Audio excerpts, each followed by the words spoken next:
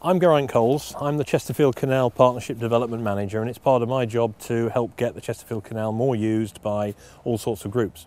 And we're really excited about the Eckington School project because it builds on things that we've done with Eckington School before. The project originated in a scheme that we did with Eckington School over the last 2 years, where we've taken kids from the school and trained them on our boat, the John Varley, to helm the boat, to steer the boat, and to work with passengers. And this has enabled kids from the school to gain the Royal Yachting Association's helmsperson certificate. The first stage in the project was to come up with a design for the boat.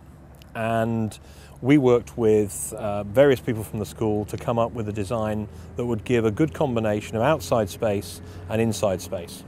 And if you look at the hull today, you'll see that there's a sort of large rear back cabin and a fairly long open area at the front called a cratch, which gives plenty of space for people to actually have a good look at the scenery as it's moving by. The fitting out of the boat is going to be entirely done by the after school club and the volunteers within the school itself. And that's a really important part of this project, that what they had delivered to them was a bare steel shell. We were there, we commissioned the work from ABC Boats in Lincolnshire. They built us a very, very nice boat shell. And it's our job, or the school's job, to fit that out. And what the Canal Trust is doing is it's helping out with providing a little bit of technical help and the odd person to go down and talk to them about certain key problems, like where do you put the loo, where do you put the water supply, and so on. So it's going to be a long process. It'll take them quite a long time to do. Like most projects, it's going to go through ups and downs, but I think it's really exciting for them. They'll be building something for themselves for their own use. In the meantime, we're going to take some of the kids who are involved in that project and bring them down and do some training sessions with them down here once the ice has gone to learn how to use the boat and how to operate it. So by the time they actually get their own boat, they'll be fully equipped and fully skilled. The boat ultimately is going to be used as a floating classroom. It's going to give people experience of learning about boats and boating, yes, but it's also going to give them experience about working in a team, working cooperatively, working together towards a common aim, and that's a really useful set of skills.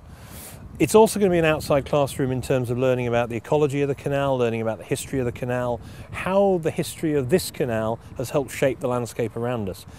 Almost everything you see around us here is the result of the building of the canal.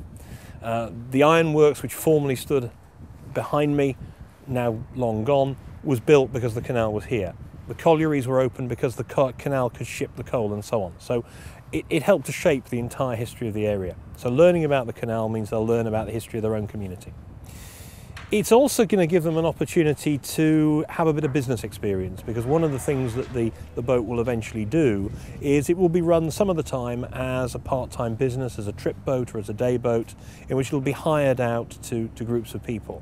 And the pupils will, once they've got their proper certification, be able to run the boat, work with members of the public, learn about customer service, learn about the awkward customer, how to deal with them, and so on. And they'll get some real-world experience which will equip them better to go into the world of work when they leave school. So it's a really practical project. And of course, the boat will need to be maintained, so you've got maintenance. There's a whole raft of things you can do with it. The site they're going to be based in is Staveley Town Basin. And as you'll see when you pan around it, it's far from finished. There's a lot of work to do. And that work's going to be delivered by a combination of Derbyshire County Council, the Chesterfield Canal Trust, and the Chesterfield Canal Partnership. And what we're aiming to do here is to create a self-sufficient community which actually supports the canal.